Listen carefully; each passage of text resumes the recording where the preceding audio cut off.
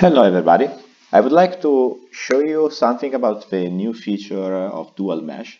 Dual mesh is actually one of the first features that I added to Tissue, but now as you can see we have two different options that seems really similar, but they work in a different way. The first one is dual mesh, and as you can see is in the group tessellate, and we will see why. The other one is under other, and it's called convert to dual mesh. That is actually the old dual mesh feature that we have seen also in Blender 2.79. So let's start with this one that is quite similar to the old one. It's quite simple.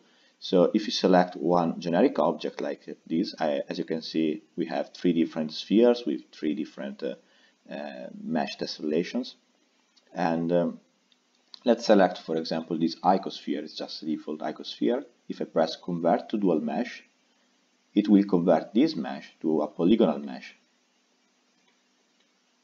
This polygonal mesh that you can see is actually what you almost can see if you add to a triangular mesh like this one a subdivision surface.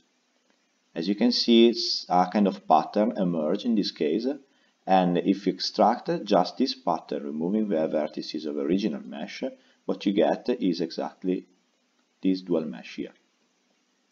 Okay, so we have something similar also for this one. So let me show you.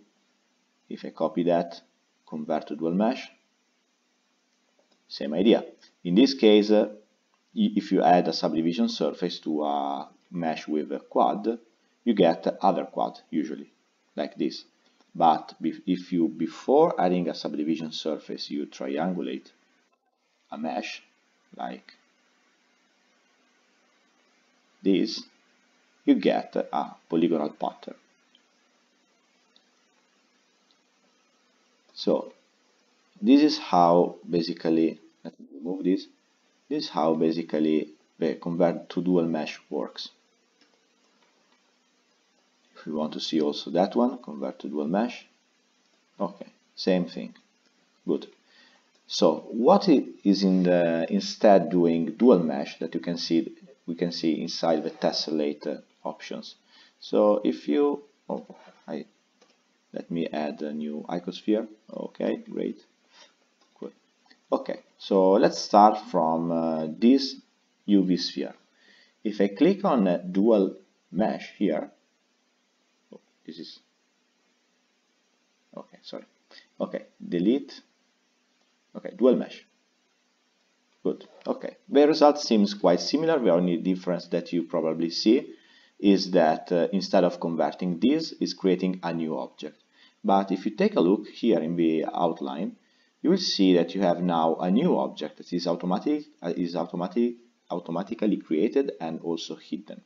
If you show that object, you will see that is actually, let me make it selectable. Okay. You will see that it's actually a plane divided in that way. So basically what it's doing is doing a tessellation of this on this. So if I do a normal tessellation and I press OK, you will see exactly that you have a similar pattern that we have seen before.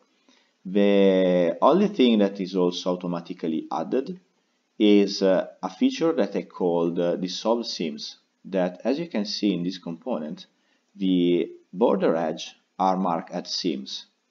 So with a new version of Tissue and the tessellation, when you check the settings for a tessellation, you will see that once you have merged everything, all the single component, you have an option that is called dissolve seams. So it tries, if possible, to dissolve all the edges that are marked as seams. So which is the advantage of using this technique instead of the old operator? Well, the thing is that now you can, for example, change something in the original mesh, like for example adding a wave, okay? And now you can refresh this and see the updates of that.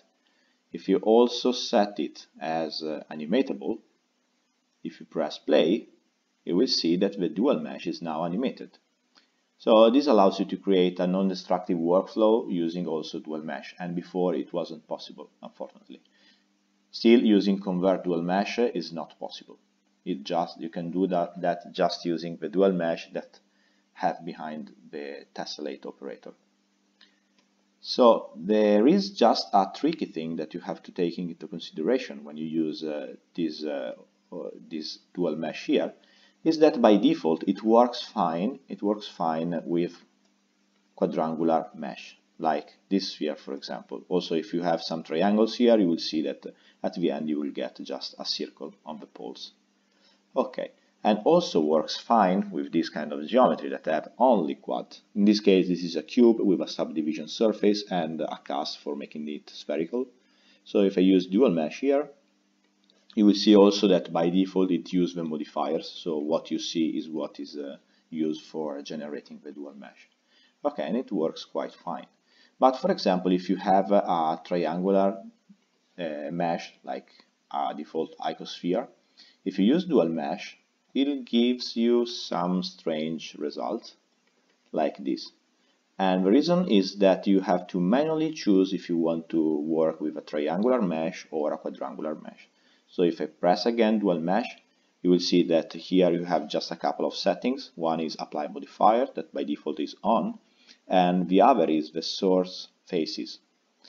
By default is quad faces, but you can choose triangles. And in this case, you will see exactly that.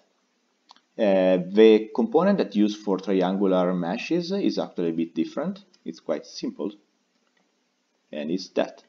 So you have just a plane split in two with all the edges that are marked as seams, and in this case the tessellation use, instead of a regular quad fill mode, use a fan. So basically, if I do a tessellation of this on this tessellate, and instead of quad I set fan, okay, I get this. And again, with this geometry, if I use merge and then dissolve seams, I get a dual mesh. So actually I try to achieve the same result, but instead of using some new function or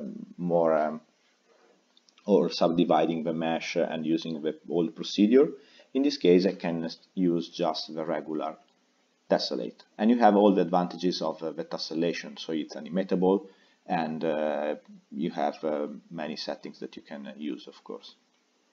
Okay, so I hope that you find it useful, and as usual, if you have any feedbacks, any errors, you can report to me. Okay, thank you, bye.